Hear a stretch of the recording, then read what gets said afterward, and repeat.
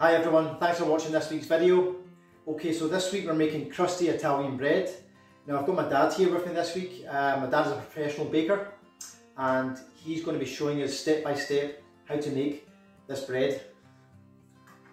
Okay Dad, so before we get started, do you just want to talk through the ingredients first? Yeah, essentially you only need 4 ingredients to make bread. You need flour, you need water, you need yeast, and you need salt. If you don't have any of these ingredients, then you can't make bread. You can add additional ingredients to bread, but these are the essential ones. Now Stephen's already spoken to you about the flour that you use for this focaccia recipe, and there's some good information in that. I'm going to reiterate what Stephen said about that. One of the things that's most important about bread making flour is different from cake making flour, for example, and the difference is the protein content. So you're saying, the higher the protein content the better for this? Or? The higher the protein content the better, and you can see that on the side of the packet of the bread that tells you exactly how much protein is in it, and in this case it's 14 grams.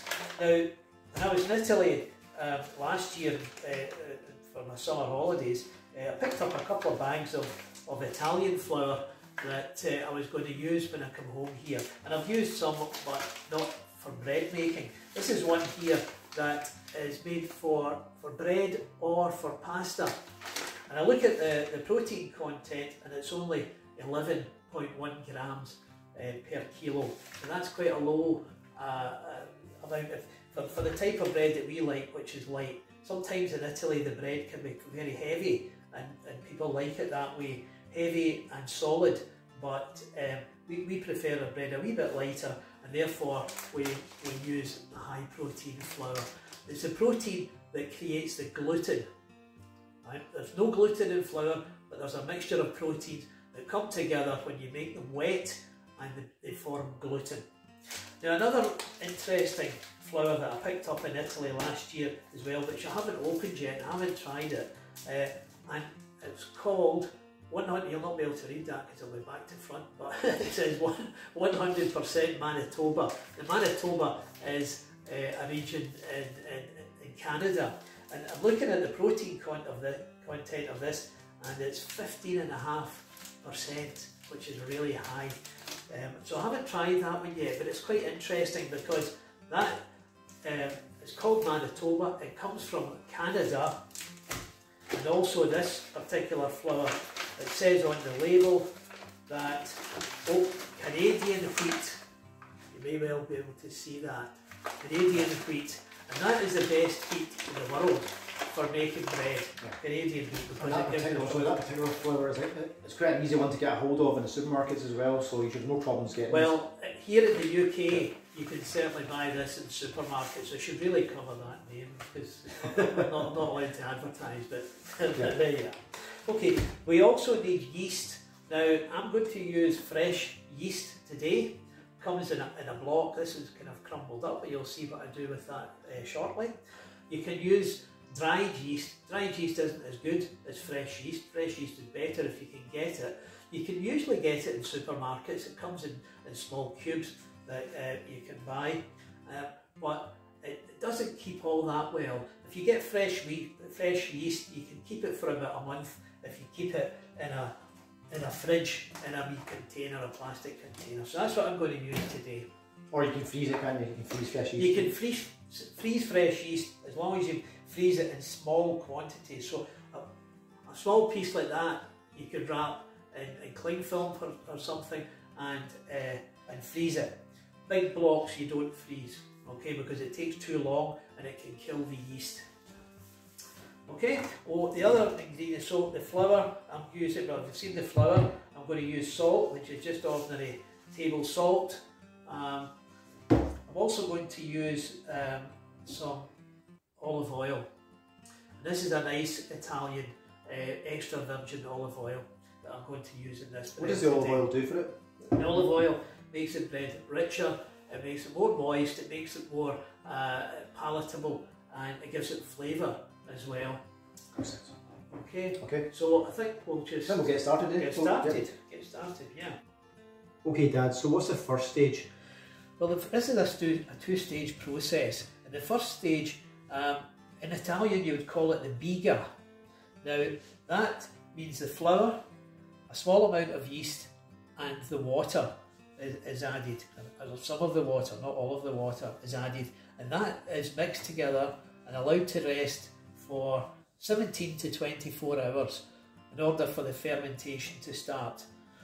That has the effect of getting the dough ready and mature more quickly. So I've got the flour here in a separate bowl. I'm going to weigh the water. You can measure water in a jug, but I always weigh the water. So we need 90 grams of water. It's 170 grams of flour already in. So 90 grams of water. There we go, 89, 90. Okay, and we set the scale. And I need 1 gram of yeast, fresh yeast. You would have to estimate it if you were using dried yeast, because it would only be half a gram at this stage. But anyway, 1 gram, and I think that would be about this much here. I'm going to plop this into the water. Yeah, and that's it, 1 gram. Okay, so I'm just going to mix that together. And I'm going to add it to the flour, which we've got here.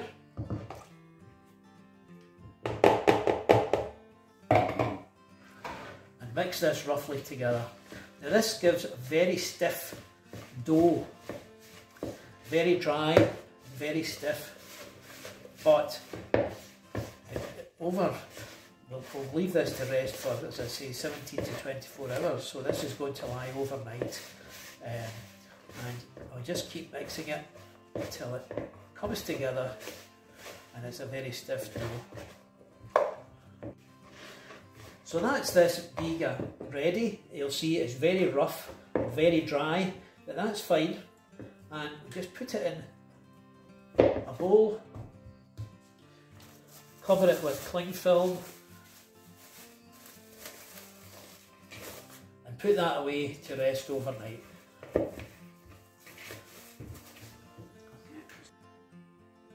Okay, Dad, so what's next? Okay, well this is the biga starter that's been lying for 17 hours or thereabouts, and I'm going to mix in the rest of the ingredients with this as we speak now. And what I'll do is I'm just going to do it on a board. I'm going to put it, scrape it out of the bowl, put it aside for a moment. I'll put the flour on the board first. How much flour is this, Dad? It's 170 grams, or sorry, no, 225 grams of flour. I've got 170 grams of water. I've got an extra 5 grams of yeast, and I've got my olive oil and my salt. Ready, 8 grams of salt and 25 grams of olive oil. So I'll make this space in the flour. Add the yeast into it, the water. I can just mix this by hand for a minute or two first. I'll leave the salt till last, so the yeast get mixed in with the water. Just watch this if you're going to do it this way. You can also do this in a mixing machine, by the way. If you have got a mixer, you don't have to do it all by hand. Mix that in, put in the biga or the starter and mix that in. It's a bit messy, a bit sloppy, but if we just bring the water in from the inside of the bay or the well or whatever you want to call it, then it will eventually all come together.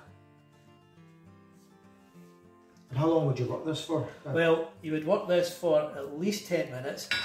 The longer the better, 15 minutes would be better. And you work it by hand. If you've got a mixing machine also, you would do it for about the same amount of time.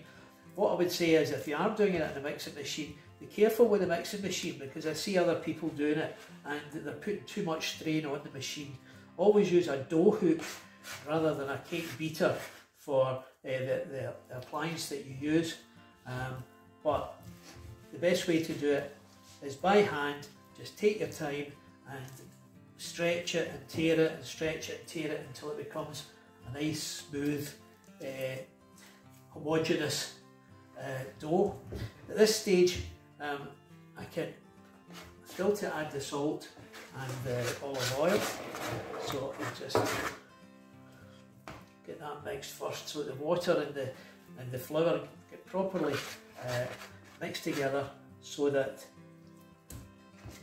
the gluten can form. And it's the gluten that's the important thing for making the bread light.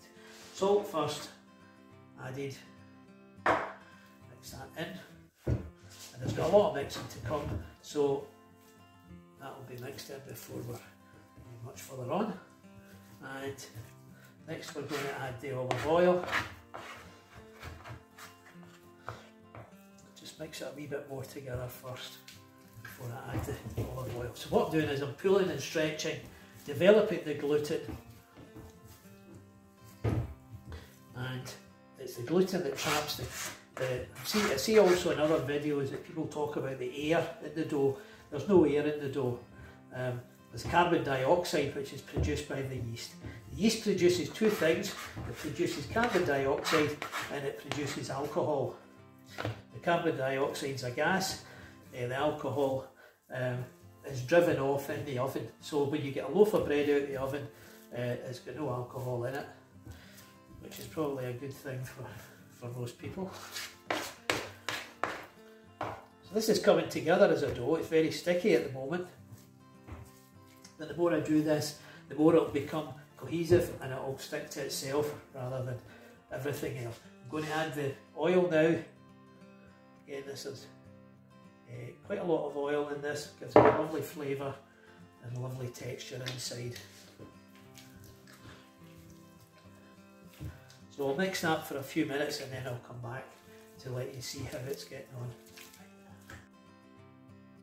Okay Dad, so you've been mixing the dough for a good 10 or 15 minutes now, so what do we do next? Okay, now it's ready just to put away to ferment and to improve. So give it a wee roll up, nice and smooth. You'll see the difference in it from what it was before. Nice and smooth. Into a bowl. What I've done is I've just wiped the bowl with a bit of olive oil on a tea cloth, and I'll sit it in there like that. I'll take a wee bit of cling film and I'll cover that up and I'll leave it for 45 minutes, and we'll come back and have a wee look at it in 45 minutes. Okay Dad, so that's 45 minutes past, so what's next? Right, okay, well you'll see a wee difference in the dough.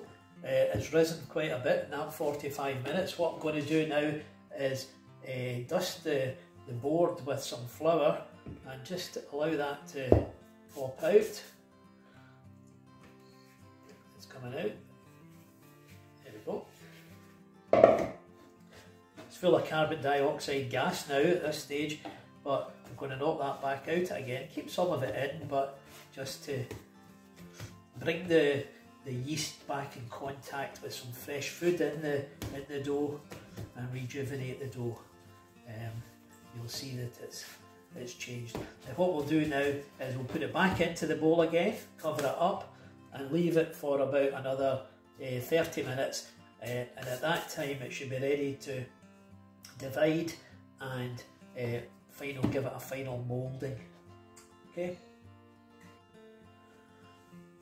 Okay, so we've let this dough lie for another almost 45 minutes. You'll see that it's risen again to what it was before. A very light dusting of flour on the board. Turn the bowl over. It should just drop out. There it goes.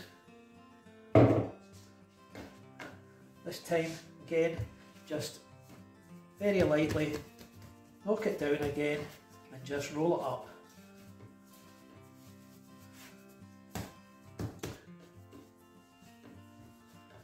And we're going to put it back into the bowl, and we're going to leave it for another 5 or 10 minutes, and then we're going to divide it into 2 loaves and mould it. Okay, now we're on the last stage here. We've let the dough lie in this bowl for about 10 minutes. I'm going to divide it into 2 equal parts.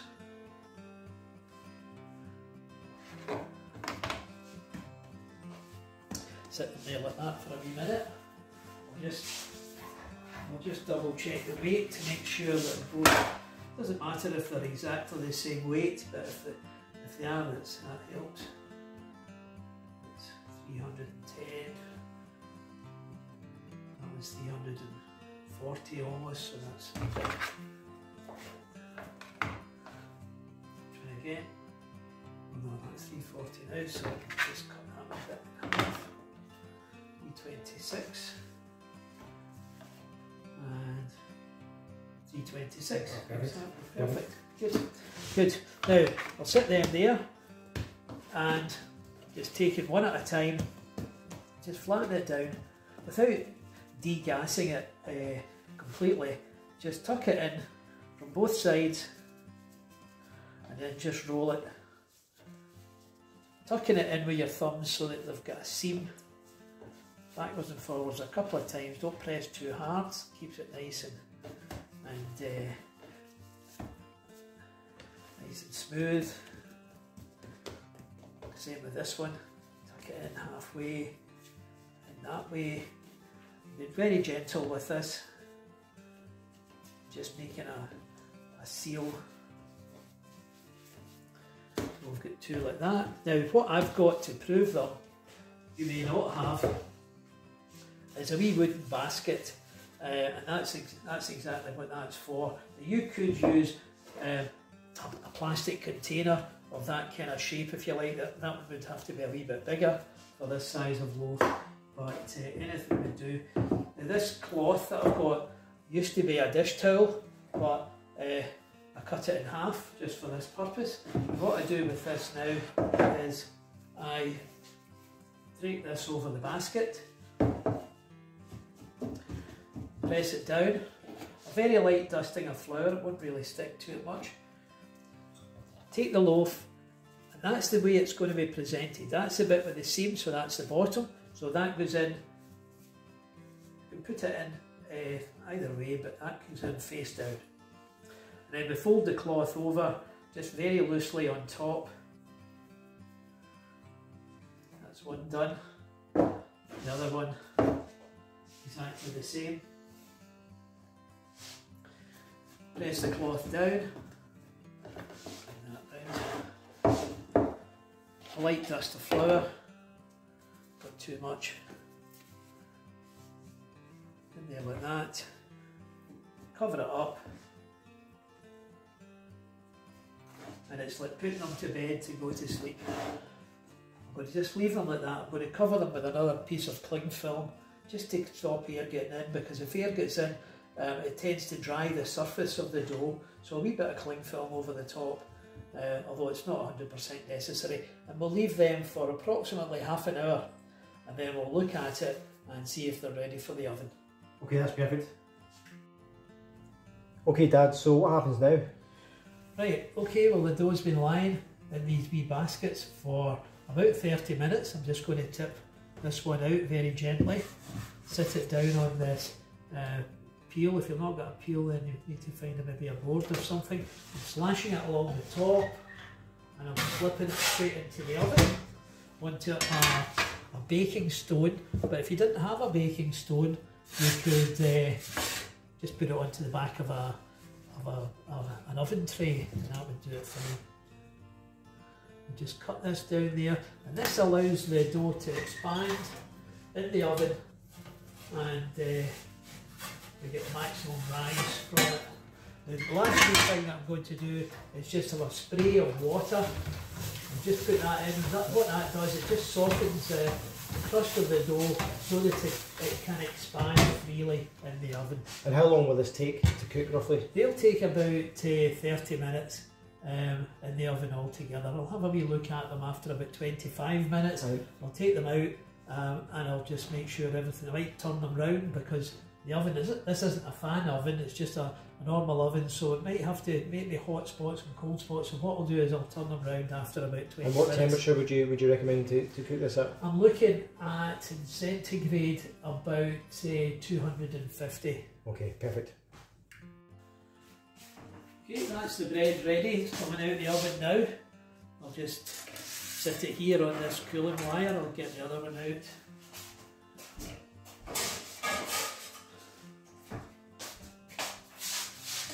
That's the other one, and we'll let them sit on that wire for about 5 minutes just to cool down a wee bit, and then we'll cut them and see what they look like inside.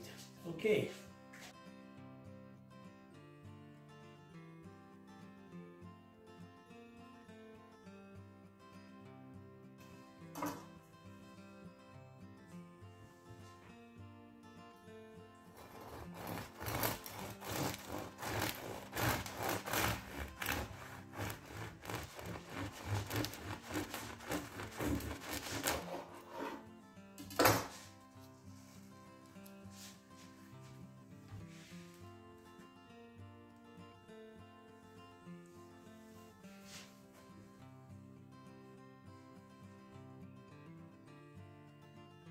Okay, so thanks everyone for watching this week's video. I hope you've enjoyed it, and I hope you've learned something too. I have.